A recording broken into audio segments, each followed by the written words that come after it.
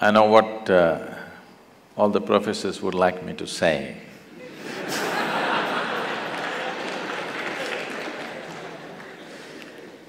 The wise way is you must be focused on your academics, that's all the concern is. But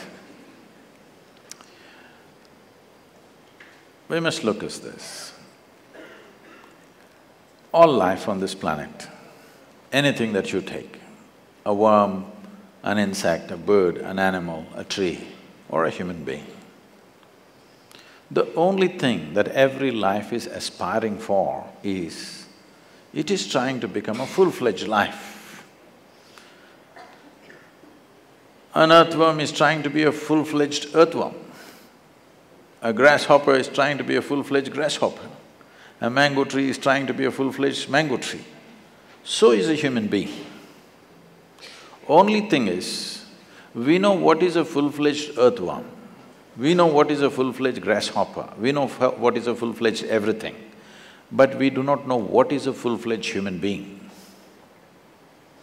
Doesn't matter what you do, somehow seems inadequate. No matter where you get in your life, you will see there is one more thing to do. Never does a human being come to a place where he thinks, this is it.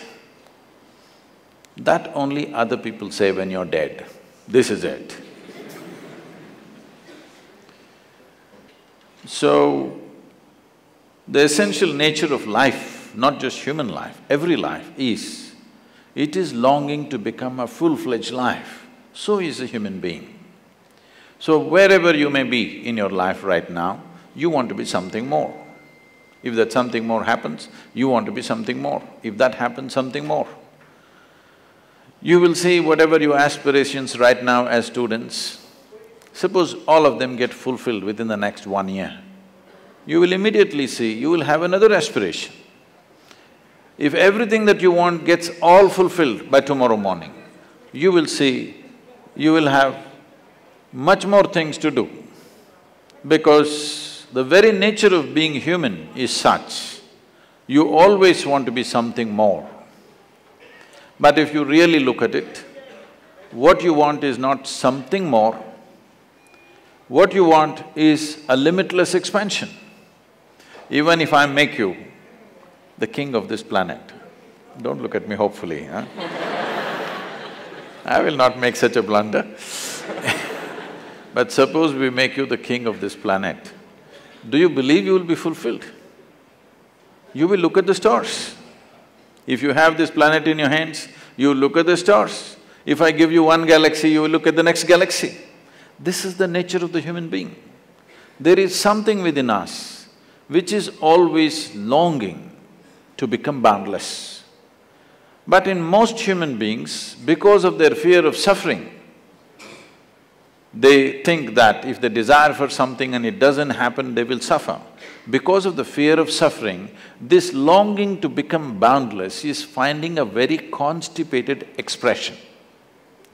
This constipated expression of longing for the boundless gets labeled as ambition.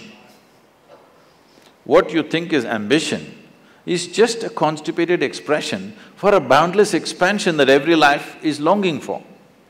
But you will see in your life, no matter what happens, you will see you will want something more. This, somebody may label it as greed, it is not about greed, because the very nature of the human being is such, no matter how many pacifist philosophies you teach him, you cannot contain him. People have told you, you must be happy with what you have, whatever God has given you, that should be the right thing for you. But it's not worked for one human being on the planet. It only works either when you're very sick or very old. Otherwise, if you have little energy coursing through your body, you want to do something more. So it's not more. A human being, there is something within you which doesn't like boundaries. If I imprison you in a 5x5 cubicle, you will feel terribly imprisoned. Then we will liberate you tomorrow into a 10x10 cubicle. You will feel wonderful for a day, but again you will feel imprisoned. The next day we will release you into a 100 by 100 cubicle, you will feel really great, but in 3 days again you'll want to break that boundary. It doesn't matter where I set the boundary, the moment you become conscious of the boundary, you want to break that boundary. This is the nature of the human being. So there is something within you which does not like boundaries. So if you do not like boundaries, what should you seek? That's a question. As long as you live in the physical nature of the existence, the very nature of physicality is a defined boundary. Only because there is a defined boundary, physical is possible. We can call this a physical body because it has boundaries. If I pull out all the boundaries, this will not be physical anymore. So somewhere, unconsciously, every human being is wanting to touch a dimension beyond physical nature. If you touch a dimension beyond the physical nature, then we use the much maligned and corrupted word called spirituality. Spiritual means not looking up or looking down. Spiritual means your experience of life has transcended the limitations of being physical. Something more than physical is happening to you. This means you are on the spiritual process. So this longing is there in every human being. So essentially, what you do in your life, our activity is not about us. Activity is about the world that we live in. Today, you're here in 21st century, so you guys are in IIT. Suppose you were here 5,000 years ago, where would you be? Huh? No. You know, 5,000 years ago, they were talking Mahabharata, Ramayana, so you would be in one of those armies trying to shoot an arrow. You can't shoot anything. You would try to learn to fight with somebody in a sword or something else of the day. I'm saying, your mind, your application, your fulfillment in activity would be all that type of activity relevant to the times. Our activity is always about the times in which we exist. It's not about us really. What times do we exist? What is most needed right now? That's what we do. But how to be is the question. If it comes to how to be, there's only one way to be, that somewhere in every human being there is a longing to expand beyond physical limitations. This is happening in 4 different ways. If it finds a very basic physical expression, we call this sexuality. You're trying to expand the boundaries of who you are. What you are not, you're trying to include as yourself. This is what sexuality is. If it finds an emotional expression, we call this love. Once again, something that is not you, you're trying to make it a part of you.